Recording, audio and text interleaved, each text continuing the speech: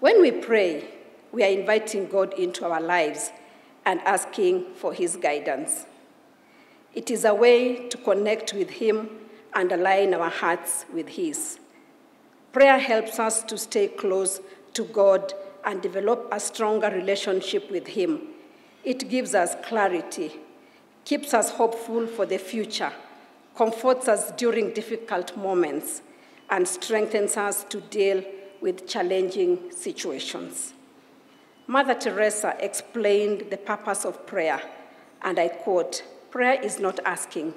Prayer is putting oneself in the hands of God and his disposition and listening to his voice in the depth of our hearts." Reverend Teresia Wairimo, one of the most respected spiritual leaders in this nation, often says, and I quote, "What is born in prayer must be sustained in prayer." She revealed a time she encountered God. She had undertaken 40 days of prayer and fasting, living on the floor by her fireplace, asking God to guide her as she planned for a service at Uhuru Park. God spoke to the people at service, and they were blessed with many miracles.